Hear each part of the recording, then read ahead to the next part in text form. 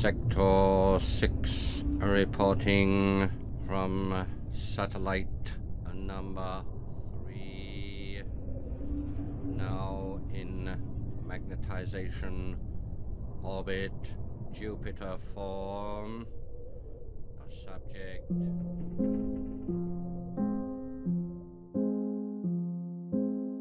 He was, to me, apparently an ordinary man doing extraordinary things. A very traditional Englishman. He was a very complicated man, but he was also a very simple man. I recognized him as someone special. He was dedicated to absolute truth above all else, despite what it cost him. You could feel the weight that he carried on his shoulders. Here is a man where nobody knew who he was, so ordinary as to even become a taxi driver, camouflaged himself in such a way as to bring the greatest truth and wisdom to this planet. He mastered the main forms of yoga, Raja, Kundalini, Nani. He could raise Kundalini to the highest chakra. He went into somatic trance over 600 times. He was able to do that within 2 minutes, but above all, he was a karmic agent. He was a master of the law of karma. When I was a child, when I've closed my eyes, it's always been blinding light. And I couldn't understand it for many years. People say, oh, close your eyes to be dark. I mean, I've never known what it is to be dark. He had a very hard childhood. He moved around all over the country. He did have fond memories of sports. His dad taught him to box, but he was never very happy about his childhood.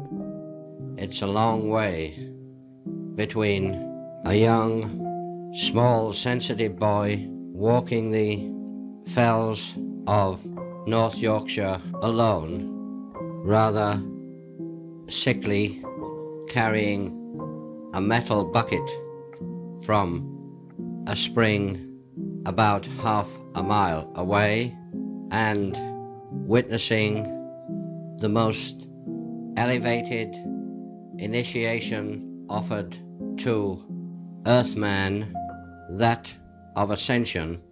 One Saturday morning, while I was washing up some dishes, I had a voice, quite definitely a voice out of this world, say to me, prepare yourself, you are to become the voice of interplanetary parliament. And later on, I found I could contact intelligences from other planets.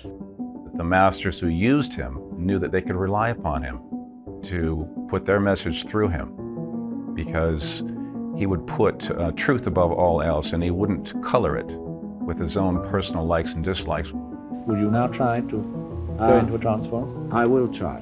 Yes. Mr. King has explained to me that, in fact, it may take him 30 seconds, even perhaps as much as a minute, to get into a trance. And during this time, he has suggested that we should be entirely silent.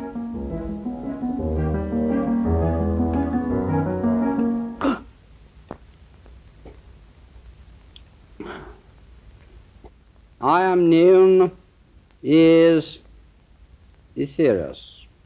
You are liable to upset the balance of your Earth through, number one, atomic experimentation, and number two, your deviation from the spiritual laws. And it was actually in London in the very early days before I came here. It was around 62, and it was at Caxton Hall, and he actually took a transmission from the Master Jesus, and the hall was packed.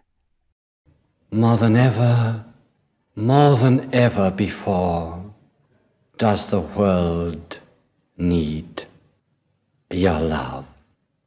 You see, there is so much suffering in this world. Children, this very night, are hungry.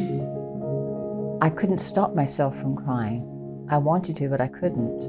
And it was like all of my doubts were just washed away. couple of years after that, I came to the States and was actually the master's cook for about 35 years.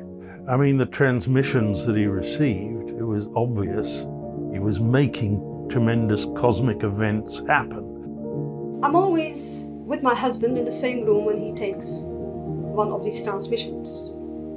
And afterwards, I supervise and take part in the spiritual healing and massage which is given to revive him from his ordeal. And the acute strain, both physical and mental, which are caused by the majority of these, have affected his general health in an unfavorable way. And I believe that they will become the greatest and most valued treasures to the future generations to come for all time. Basically, it was weaving this pattern throughout the years to create this amazing program, amazing mission to save the world. And in a way that we, truly normal people, could continue his mission of saving the world. When I read the 9 Freedoms, the introduction blew my mind, just that. And it made sense. Everything just all of a sudden clicked. I was with him on the last phase of the Saturn mission he did in Loch Ness in 1986. Imagine sort of sharing a room with a panther or a lion or whatever, that kind of, whoa, you know, he's a very powerful individual, but there's this amazing grace and love and devotion. I was in Operation Sunbeam and in the Saturn mission 12 times to Lake Powell. And you will meet a human being that is the greatest that you have ever met. Now it depends on how open you are. Now this is a metaphysical breakthrough. For the first time on the physical levels of Earth, we can actually store prayer power. Blessed are they who work for peace. If there's an earthquake, and let's hope there won't be, but if there is, we'll discharge it and we'll direct it to the earthquake victims. We may direct it to a troubled country, and there are some troubled countries in this world, and prayer energy concentrated to this tremendous degree, you know, it's a fantastic concentration, this should do some good. Using radionics as part of our path in spiritual action, such as being able to store spiritual power in a battery, a physical battery, or to manipulate spiritual energy in cooperation with higher masters through radionic equipment to the Mother Earth as a karmic action. So not only was he a channel for the greatest teachings I think the world's ever seen, or certainly ever recorded, from the highest masters, the masters who in ancient times would have been called the gods. I'd like to play you some extracts from a transmission made by Saint Guling just prior to Operation Carmelite. This is the hour of light or darkness, when the foundation stones can be laid for the new age, or never can it be built by man upon this planet. Most people think that there's no life beyond Earth except maybe some bacteria somewhere in some other solar system somewhere.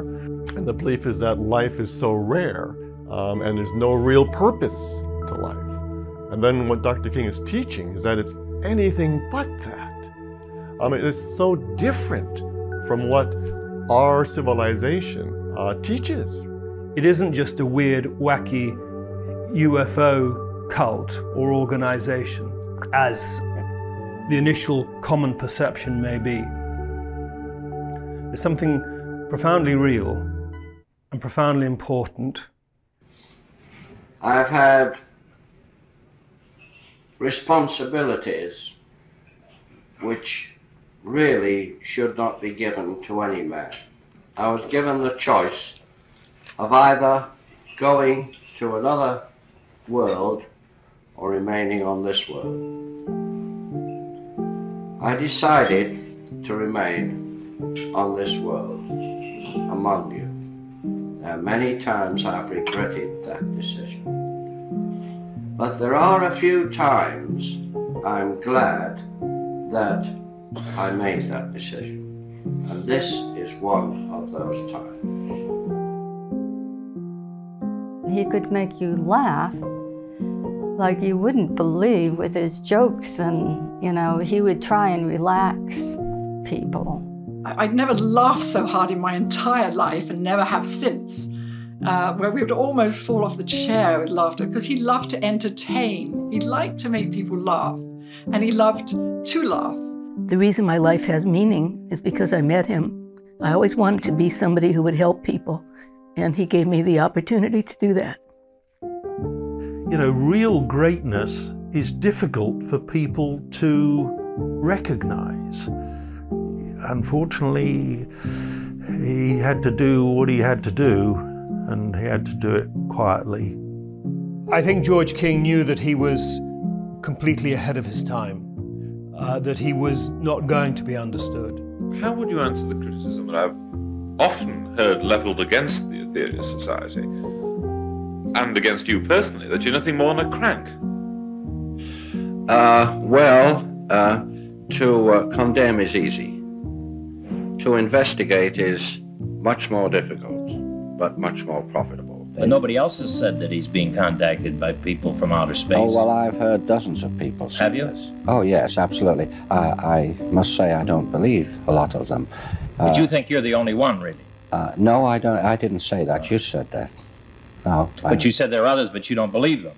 I said I don't believe all of them. Do you think flying saucers are visiting Earth? Yeah, they've been visiting Earth for many thousands of years, yes.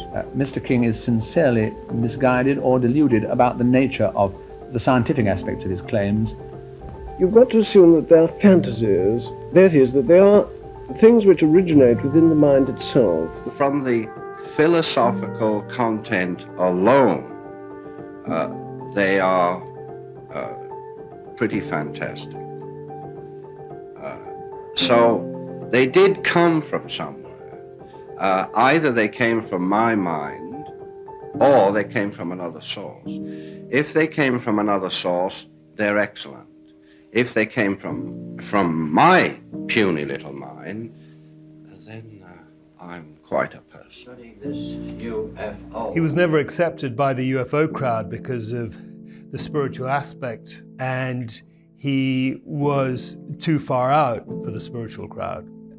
There were a very small number of people, literally a handful of people, who fully recognized what this individual was all about, recognized the hallmarks of truth, and to a very great extent have dedicated their lives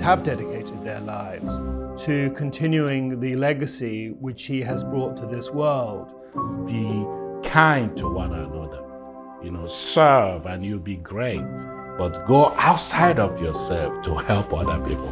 What Dr. George King does is reveal that sense of God in a far greater way than we've ever really had. It literally becomes something that is truly and magnificently cosmic, going beyond death and going beyond this world.